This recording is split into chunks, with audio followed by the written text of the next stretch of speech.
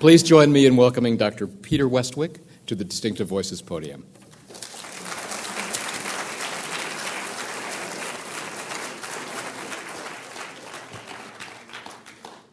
Thank you, Ken, for the very kind introduction, very generous. Thank the Academy and the Beckman Center for hosting this great event, and thank all of you for coming out this evening to learn about the history of the Academy.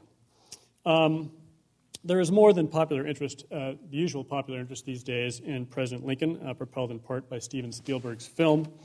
I haven't seen the movie, but I suspect it does not include one of Lincoln's many accomplishments. One may excuse this oversight since it occurred amid events then shaking the very foundation of our Union.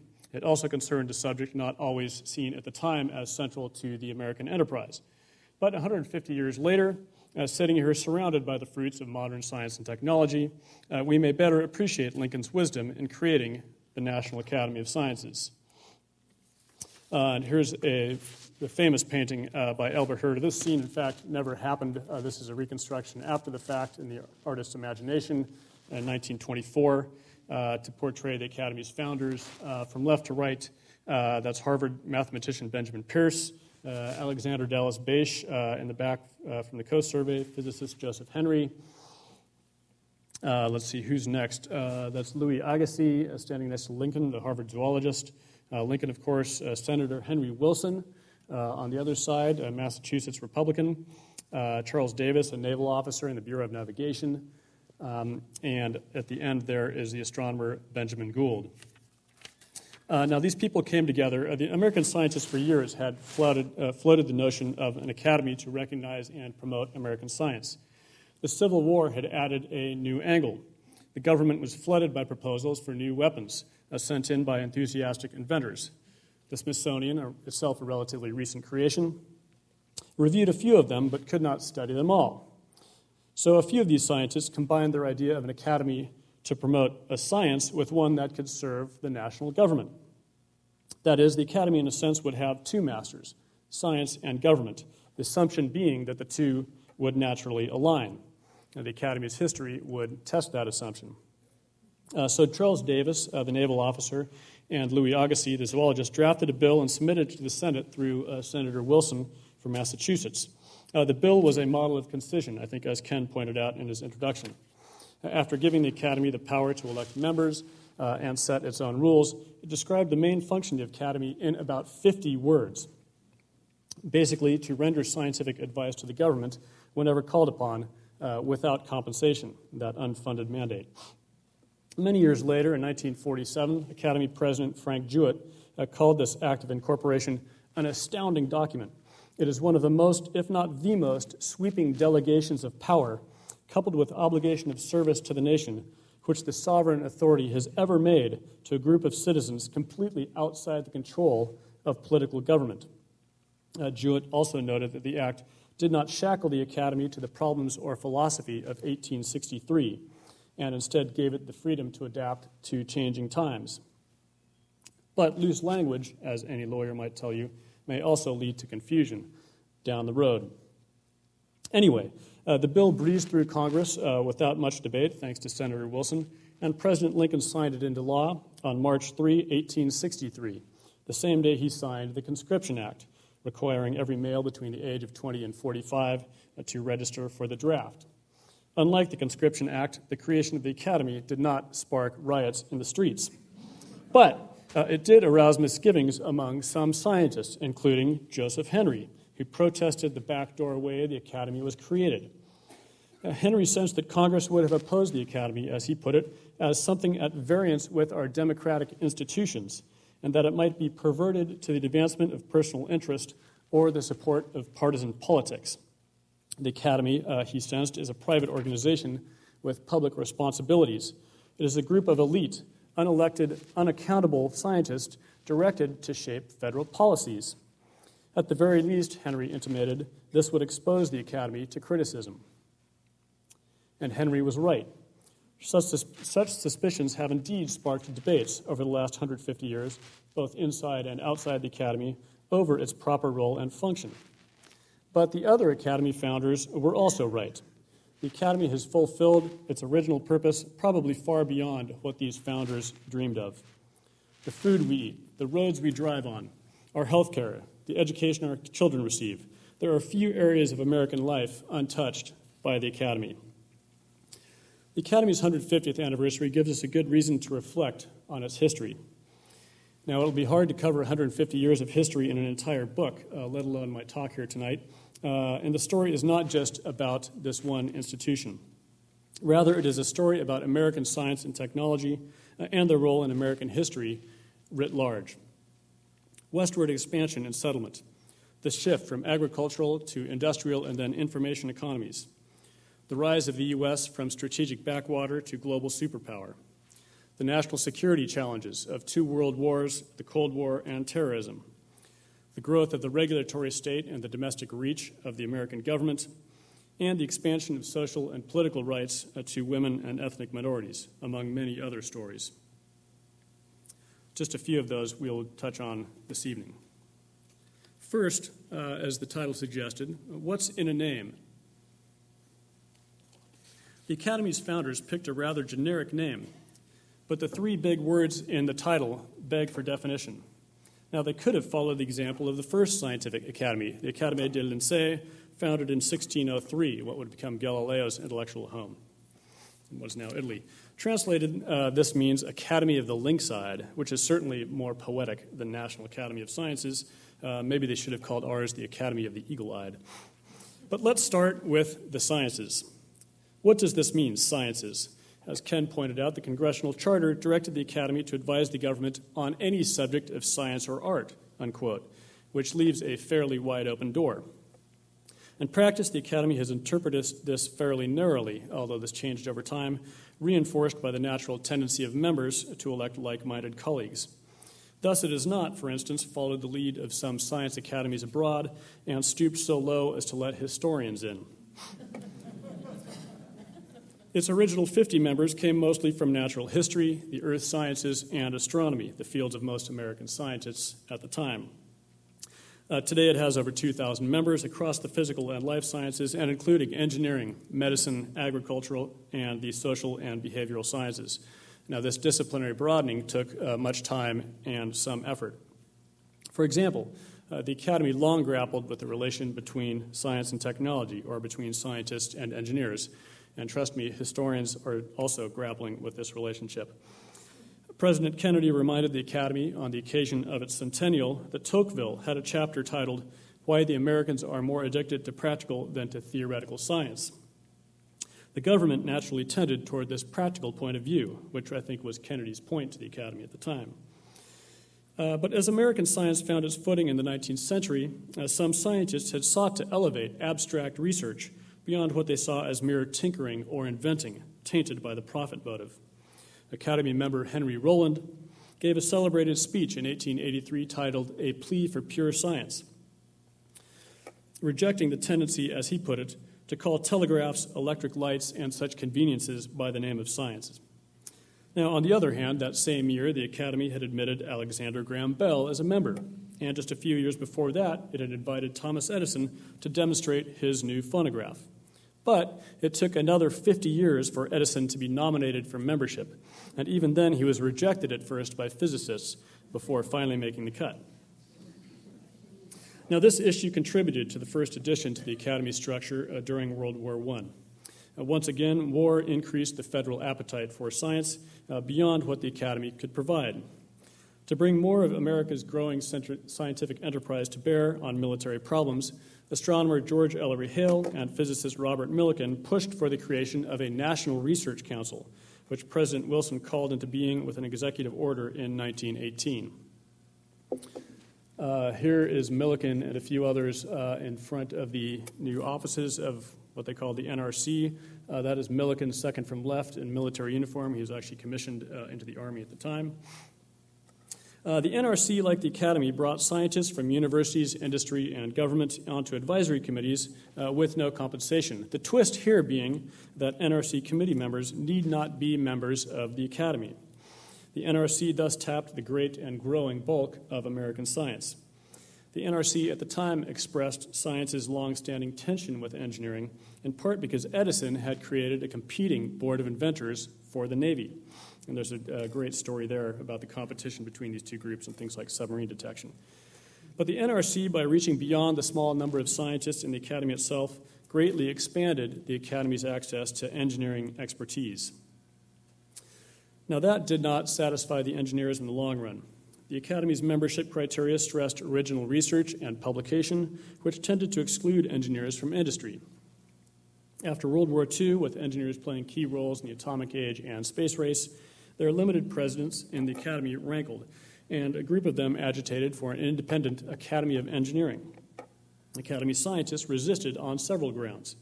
For starters, where to draw the boundary between science and engineering?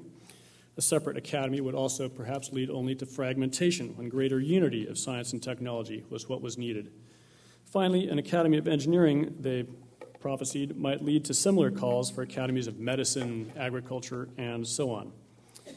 Now, in 1964, the engineers indeed formed the National Academy of Engineering, integrated with the NRC.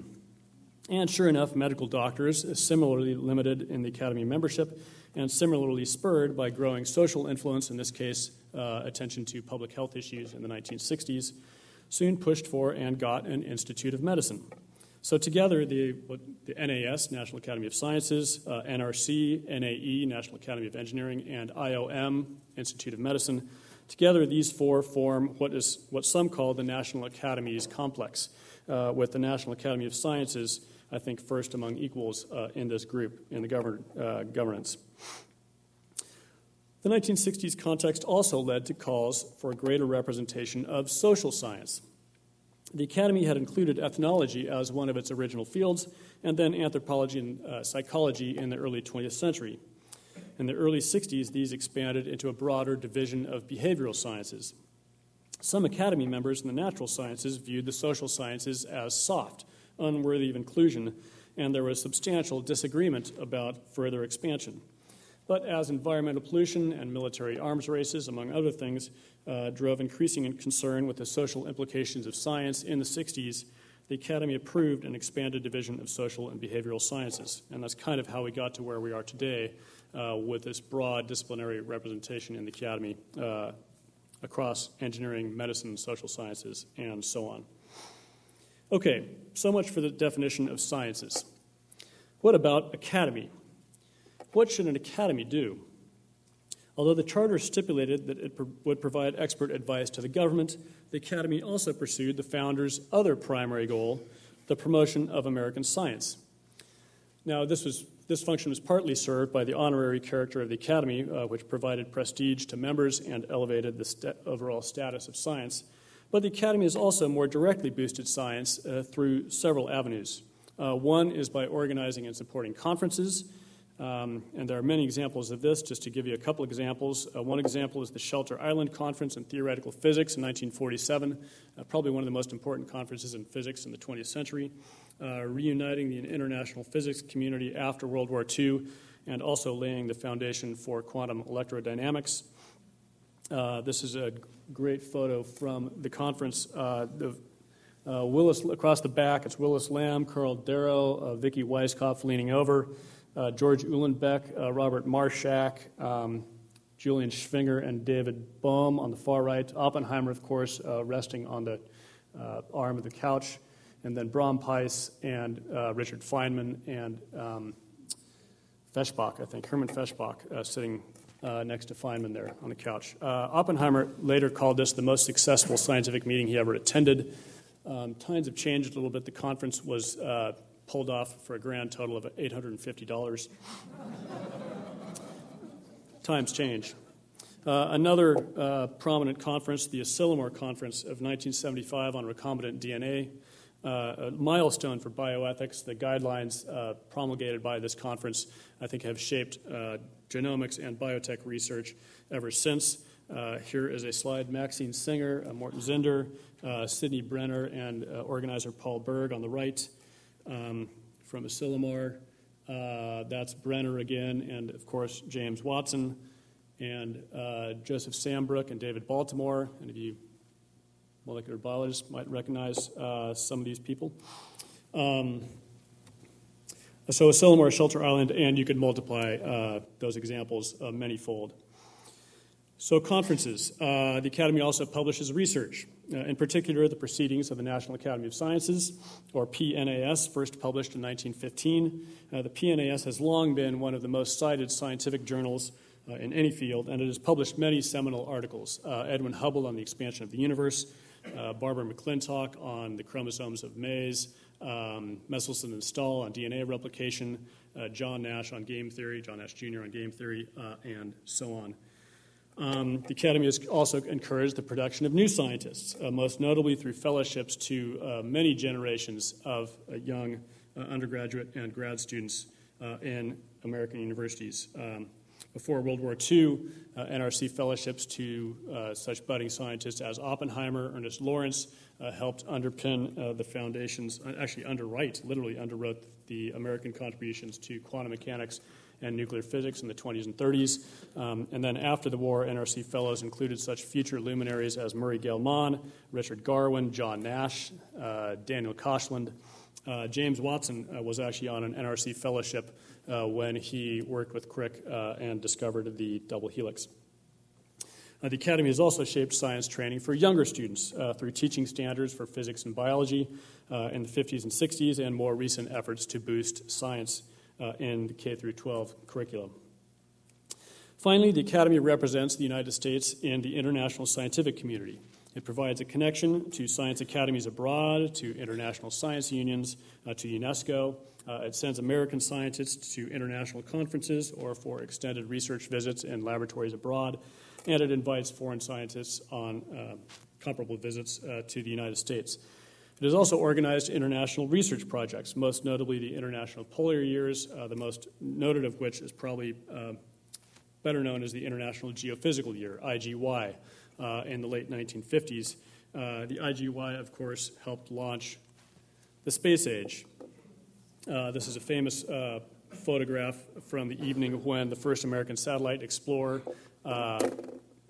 built in part by our friends across the way, not across the way, but across town at JPL. This is William Pickering from JPL, James Van Allen, the Van Allen belts, Explorer helped discover those, and Werner von Braun, actually in a press conference some of you may recognize the hall at the National Academy building on Constitution Avenue in Washington, D.C. That's where this impromptu press conference was held. Kind of an interesting story there. They were driving into D.C. in the middle of the night, like 3 in the morning. It's a driving rainstorm. They don't expect to find anybody there because it's the middle of the night. They pull into the Academy and walk into the hall, and there's this jubilant throng there to greet them. And this photograph was the spontaneous reaction to the 3 of them. They kind of said, what do we do now? This huge crowd there, and they held this thing up. The engineers at JPL called this the deodorant shot. But why did they hold this press conference at the National Academy instead of at the White House or some other D.C. location? The answer, I think, is because the Academy automatically, I think, or naturally means to most people confers scientific legitimacy. And I think that's why they held it there instead of at the White House or, say, the Pentagon, because they were trying to avoid military associations for the early space program. So the Academy was a natural spot for the press conference.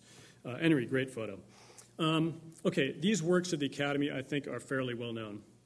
Conferences, international representation, fellowships, and so on. The Academy has had a tremendous but less recognized influence on what we might call the nation's infrastructure, the things that support the everyday lives of Americans. And let's consider just 2 examples. In World War II, the Academy, troubled by how poor nutrition might be undermining national defense, created a Food and Nutrition Board. The board came up with what it called Recommended Dietary Allowances, or RDAs, which the board then consistently updated over the years. Now, these are the RDAs familiar to all of us, I think, from cereal boxes and other food labels, and they have determined what Americans eat ever since.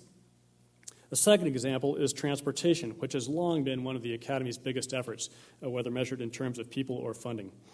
We all know that President Eisenhower created the interstate highway system in the 1950s, in part to address the proliferation of automobiles in American life, and in part to ensure military transport in the Cold War. What you probably don't know is that the Academy's Highway Research Board had independently anticipated the need for new highways for both commerce and national security, and ran a multi-year $20 million test of pavements in the late 1950s.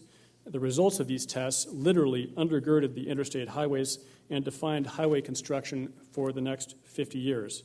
The Academy, in short, played a central role in the paving of America. And this is the test, the AASHO road test. The American Association of State Highway Officials, I think is the acronym. And they built several test segments out in the plains of Illinois. This was just one of them. You can get a sense of the scale of this project. Thousands of people, again, many millions of dollars spent on this over several years. And they'd have these test loops, and they had all kinds of different sizes of trucks and cars that would just sit there and drive 24/7 for months and eventually years to try to wear down the pavement. I think part of the straight part is now part of I-80 in Illinois. Okay, one could multiply such examples from nutrition and transportation, multiply them through healthcare, telecommunications, education, sex and birth control, and so on.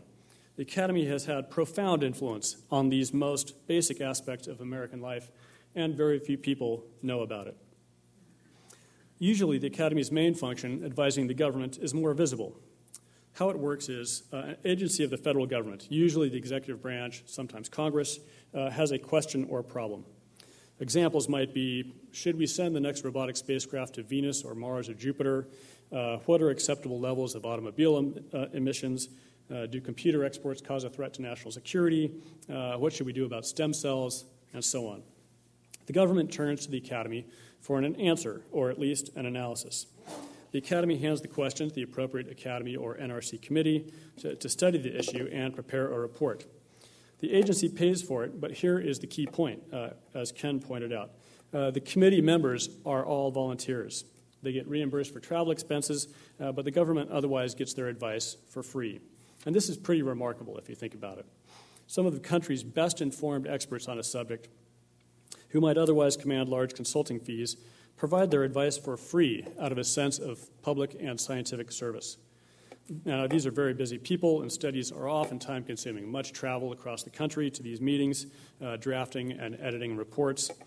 And the Academy is really a bargain for the American people, seen in this light. An outstanding question is whether the Academy is proactive or reactive. Does it just wait to respond to federal requests, or does it anticipate them? Does it wait for an issue to reach a crisis point, at which point it might be too late to do something about it? In other words, does it drive policy, or does it follow it? There are several examples where the Academy has been ahead of the curve. One is computers. The NRC had a committee on calculating tables in World War II, and another on computers in 1946, when the first digital electronic computers were actually just emerging. By 1967, an Academy board was already contemplating what it called the public responsibility aspect of computers. That is, how vast databases raise troubling implications for personal privacy and information security, how large computer systems for, say, traffic control required stronger assurance of reliability, how computers had potentially nefarious social uses, such as for gambling. They even noted the potential, since realized, alas, for what they called premature election predictions. About a decade later, the Academy warned about the effects of electronic mail on the U.S. Postal Service. This was in 1979. 1979, the effects of email on the Postal Service. This is when the Internet was barely a gleam in Al Gore's eye. Speaking of the Internet, a subsequent 1988 Academy study toward a national research network led to the 1991 legislation, yes, written by Gore, on high-performance computing and communication, what became known as the information superhighway that indeed fueled the 1990s Internet boom. Okay, another issue of longstanding interest where the Academy was ahead of the curve, I think, is pollution. As far back as 1919, the NRC created a committee on sewage disposal, although its proposals at the time found no audience and no sponsors. The Academy found greater traction with a later concern over DDT and other pesticides. In 1959, which is actually well before Rachel Carson published Silent Spring, it created a committee on pest control and wildlife relationships, including much attention to DDT, although not without controversy, as we shall see in a minute. Now, pollution suggests perhaps the most potent example of current Academy influence, climate change. The Academy, in fact, engaged this topic back in the 19th century. In 1878, Congress called on the Academy to assess the various Western surveys then underway and the plans for settling the frontier territories. This is one of the Western surveys at the time, the U.S. Geological and Geographical Survey under Ferdinand Hayden, surveying the Wyoming territories in 1870. Hayden is the one, this guy is sitting at the head of the table. The photographer is William Henry Jackson. He has snuck himself into the photograph at the far right. The painter Thomas Moran was also on this survey, and some of his famous paintings came out of the Grand Canyon of the Yellowstone. Was later painted, but based on his experience here. Anyway, at the time, the Department of the Interior allocated homesteads in 160-acre plots, but settlers were pushing past the 100th meridian from the fertile Mississippi Valley into the arid Great Plains. Some current theories held that planting crops and trees would encourage rainfall, hence the common saying, rain follows the plow. The geologist John Wesley Powell, veteran of several Western surveys, dismissed such notions and argued that small homesteads would fail in the drier plains and that only plots large enough for ranching or organized irrigation would survive. The Academy convened this study and eventually sided with Powell against the 160-acre homestead. Western congressmen lambasted the ivory tower academics.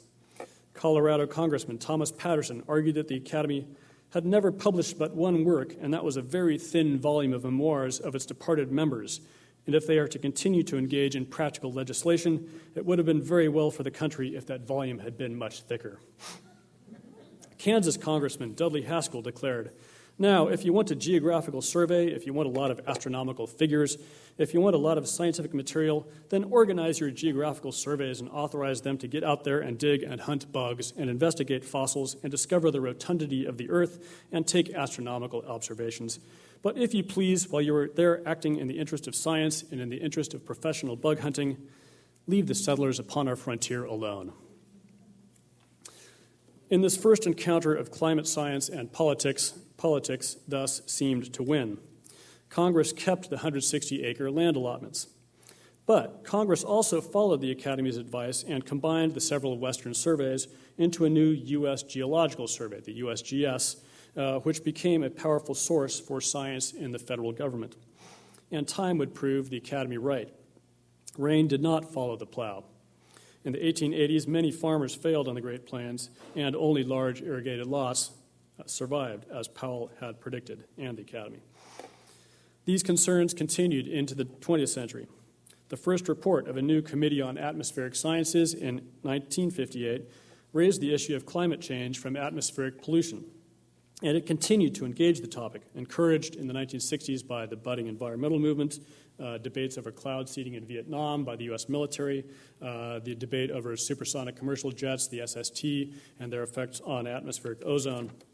And of course, since then, the Academy has been a consistent and leading voice on the dangers of global warming. I think that story is more or less familiar to the public. But there have also been cases where the Academy was behind the curve and more reactive than proactive. I think 9/11 was one of them, although there it certainly had plenty of company. And other cases where it was conspicuously absent. Now, for instance, in the decisions to commit the United States to intercontinental ballistic missiles in the 1950s, the Atlas missile, and then to the Strategic Defense Initiative, better known as Star Wars, for missile defense in the 1980s. Now, I think it's no coincidence that the Atlas missile and SDI were both defense programs. The Academy, of course, has long had extensive interaction with the military. The Academy, of course, being spawned during the Civil War, the NRC during World War I, both played key roles in World War II. But science's increasing role in modern warfare ironically diluted, perhaps, the Academy's influence. Heading from World War II into the Cold War, the federal government created a vast establishment to incorporate science. New agencies like the Atomic Energy Commission, the Department of Defense itself, the Office of Naval Research, the National Science Foundation, later NASA, with proliferating science advisory committees for each of these agencies, for each of the military services, eventually for the President himself, PSAC, and Congress, what was known as OTA, Office of Technology Assessment, later on in the 70s.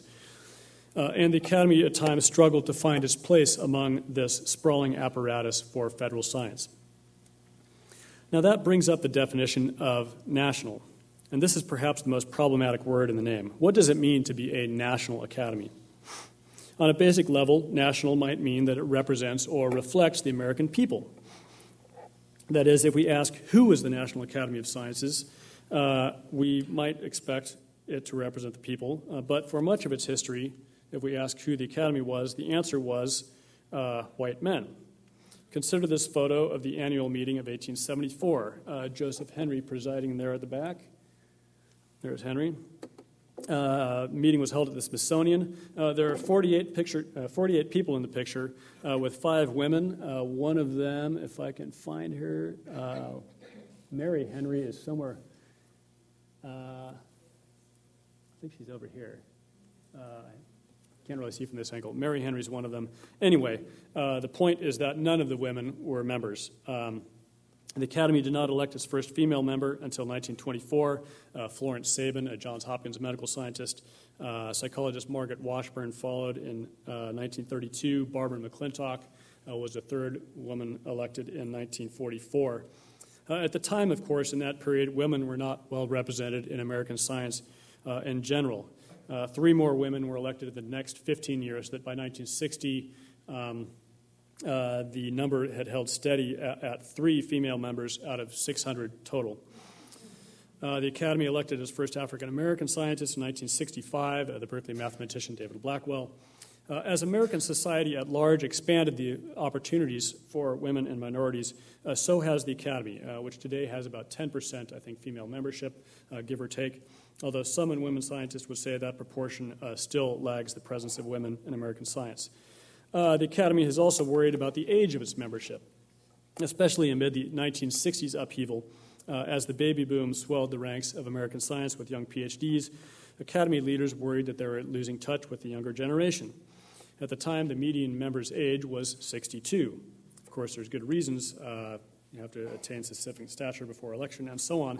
But with only 7 members under the age of 40, at a time when hippies didn't trust anyone over the age of 30, the Academy risked a reputation as a bunch of fuddy-duddies. Or, as one member put it more charitably, the Academy was venerable. Finally, in the Federalist American system, the Academy had to pay attention to geographic representation, balanced with its desire to represent the elite of American science, who were disproportionately concentrated in a handful of top schools, especially in the Northeast, maybe across the top of the upper Midwest and the West Coast. The fact that we're gathered here this evening reflects these concerns. Back in the 19th century, Ivy League scientists had worried that the Academy, thanks to its location, was dominated by government scientists and an inside Washington worldview. This is before the Beltway, but kind of inside the Beltway worldview. In the 1980s, the Academy created the Beckman Center here in Irvine to redress this East Coast imbalance. The fears were that the Academy's view of the U.S. was sort of like that famous Saul Steinberg cover of the New Yorker, where looking west from New York, there's basically nothing but a vast wasteland beyond the Hudson. For the case of the Academy, it would be looking past the Potomac. There's nothing out there. So that was the goal of basically the reason we're here tonight, is that they're trying to redress this balance. Of course, there's another local connection with the Academy, which I can't resist mentioning, in the person of its current president, Ralph Cicerone, the former UCI chancellor, who's probably many of you know in the audience here. He may be best known around here not for his research on climate change or his scientific leadership, but for bringing back baseball to UCI, which is now played across the way here on, yes, Cicerone Field. It's not bad, you know. He is a baseball nut. I think that's fair to say. Yeah. But I digress. The basic point here, the Academy was an unabashedly elitist body within a democratic system. When a former government lawyer called for public access to Academy deliberations in the 1970s, Academy President Philip Handler responded, "We choose the members of our committees with extreme care. We have no sense of participatory democracy. This is an elitist organization, sir."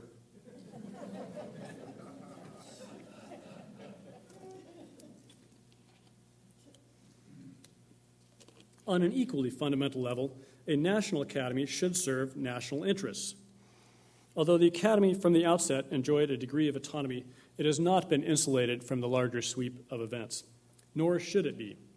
Its function, after all, is to advise the government on pressing issues of the day.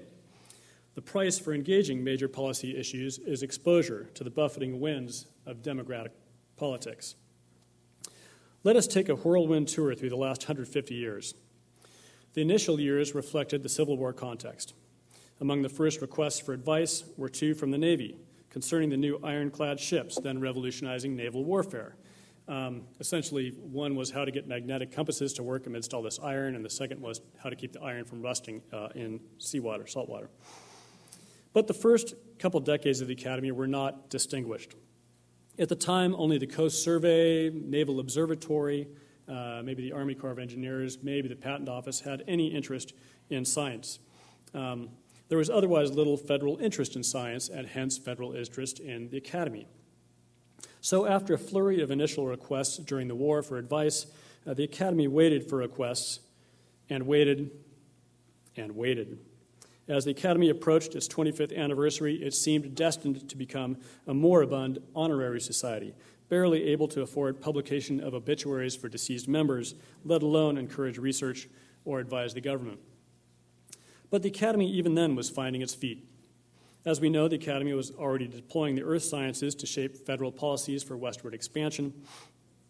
In the late 19th century and early 20th century, it helped develop physical and chemical standards for the second industrial revolution, that is, the emergence of science-based electrical and chemical industries on the new frontier of the laboratory. In World War I, NRC panels took on projects such as artillery location through sound and flash ranging, U-boat detection, submarine detection, intelligence testing, and a host of other military problems. This is a number of Army recruits taking an intelligence test developed by an NRC committee led by Robert Yerkes. What became later known as the IQ tests provide a wealth of data for not only social scientists but also for the eugenics movement. This is an acoustic airplane detector, so you can hear airplanes coming before you can see them.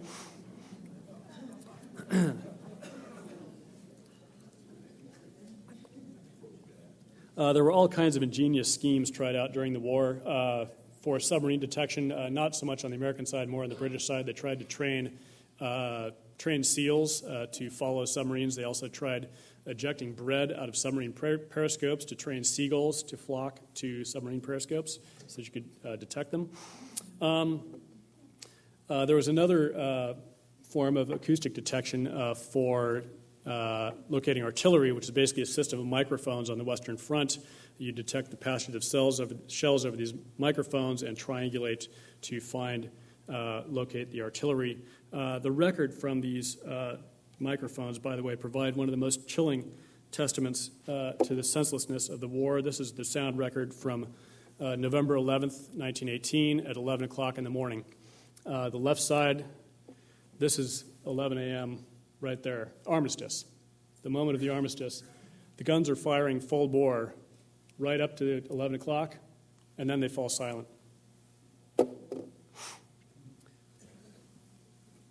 Okay, that's World War I. In the 1920s, the Academy helped restore the international system after the war while engaging issues such as intelligence testing and sexual reproduction in connection with the acceptance of evolution, the eugenics movement, and feminism. In the 1930s, it brought science and technology to bear upon the problems of economic recovery.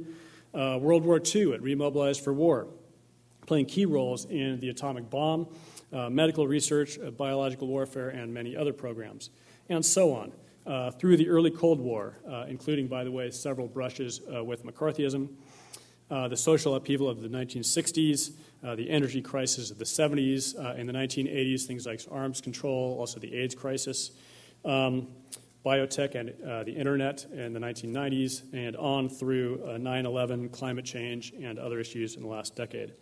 Now, the Academy has weighed in on these and many other pressing issues in each period.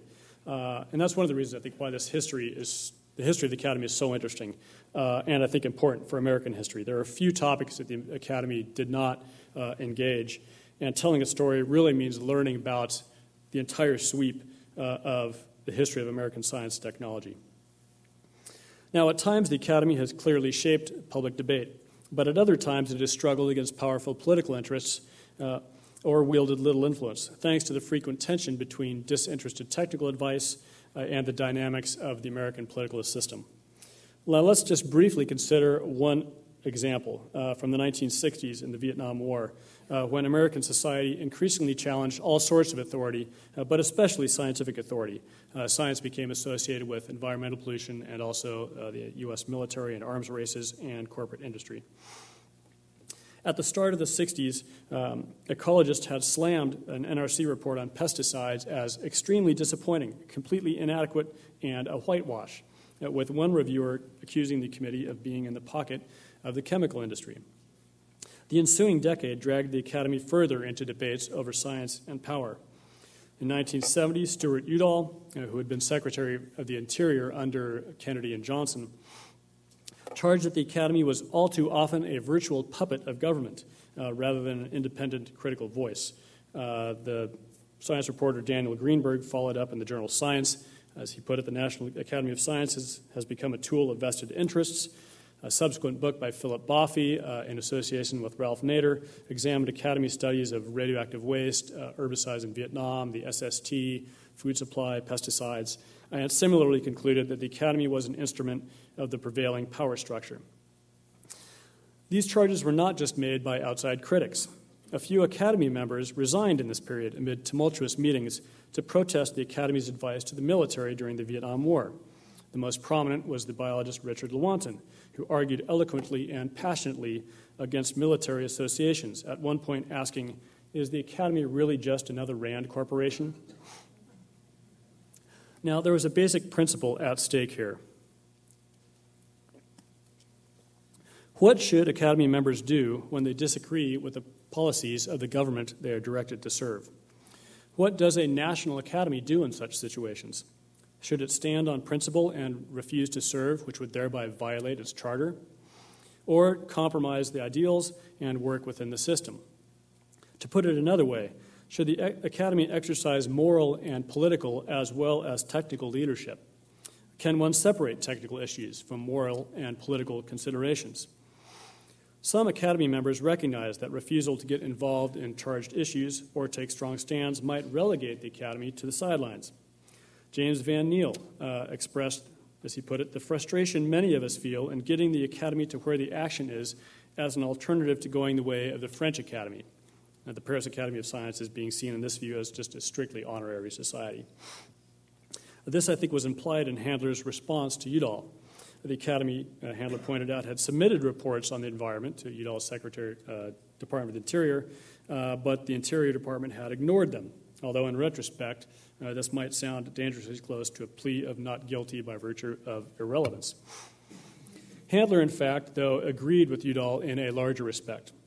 Udall had called scientists political eunuchs, robots indifferent to the human consequences of their work.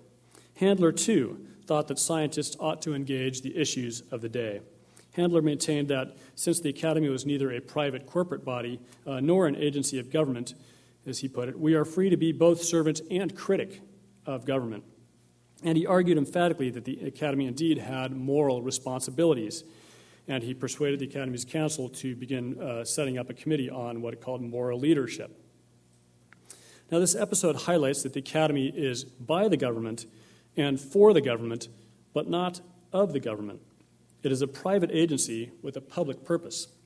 This gives it the particular advantage of independence. The Academy's integrity stems from not being associated with a particular agency of government or a particular branch, so it is not seen as representing a particular interest. But as Handler perceived, public advocacy on pressing social issues could undermine the Academy's independent image, which is the very source of, I think, its strength. So this precarious position between private and public and between neutral expertise and political engagement has required constant balancing.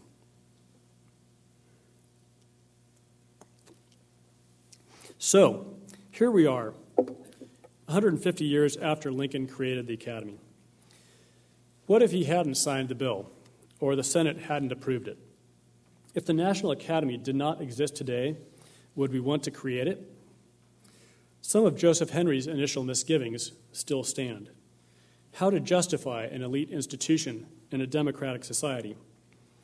How ensure objective technical advice untainted by particular political interests? And we live in different times. The two original purposes, serving American science and serving the American government, appear much differently today than they did in 1863. American science, for starters, is no longer a backwater. On the contrary, the U.S. is now a scientific powerhouse, thanks in part to the Academy itself, and the challenge is to remain on top, not to get there. And unlike in 1863, the federal government now makes abundant provision for science, with multiple funding streams, many agencies with extensive scientific staffs and advisory committees, and a science advisor for the president himself. So why do we need one more scientific body advising the government? But one can turn this around. All this federal science only makes it more urgent to have a source of independent, objective advice from outside the government, not representing the bureaucratic interests of a particular agency or branch of government. And controversial issues, from climate change and creationism to stem cells, continue to call for credible expert judgment. One may also ask whether a deliberative body like the Academy has the time to deliberate in today's instant reaction world. Now, people were complaining about the increasing pace of modern society 150 years ago when the Academy was created. But the communications and information revolutions, products of science and technology, have indeed collapsed time and space. And Cicerone and other Academy leaders have noted that it usually takes 1 or 2 years for the Academy to complete a study, by which time the issues may have changed. But again, you can turn this one around too.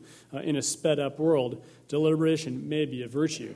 It is good, I think, to have someone taking the time to think deeply about some of these problems. Answering such questions ultimately requires a value judgment. Has the Academy been a good thing, providing objective advice to the government at very little cost? Or is it just another tool of powerful political interests, as critics have occasionally charged? Of course, there is the third possibility that the Academy really hasn't mattered, that it assembles scientists for these various studies, releases their reports with great fanfare, and then the reports get filed away unread, at least until historians dig them out decades later. And that is the challenge for us historians when we come across these reports and these studies and the committees and the work they do, and that is to gauge the impact of them. What impact did they have? Did they nudge the vector of policy one way or the other? As Ralph Cicerone might put it, what is the Academy's batting average? So what difference has the Academy made? Would 20th century science or American society be different without it? I think the Academy certainly shaped the landscape of science by legitimizing particular disciplines and perhaps neglecting others. It boosted fields such as quantum physics through the NRC fellowships in the 1920s. It's boosted molecular biology, biochemistry, more recently through the proceedings of the National Academy of Sciences, which is a very important forum for these publications. There are other fields where Academy influence is clearer, I think, though perhaps not always publicly visible, in things like science training, international science conferences, and what I called infrastructure. That is, the more mundane aspects of daily life, such as transportation, nutrition, healthcare, education standards. And the Academy has provided valuable judgment on pressing issues in times of peace and war, in times of bounty and scarcity, from the frontier of the American West to the frontiers of cyberspace and genomics. So, did Lincoln get it right? The fact that the Academy has survived for 150 years suggests that the American polity still sees a reason to sustain it. And the fact that all of you came out this evening to learn about this history further suggests that the idea of the Academy continues to engage the American public. Maybe we should make a movie about it. Thank you.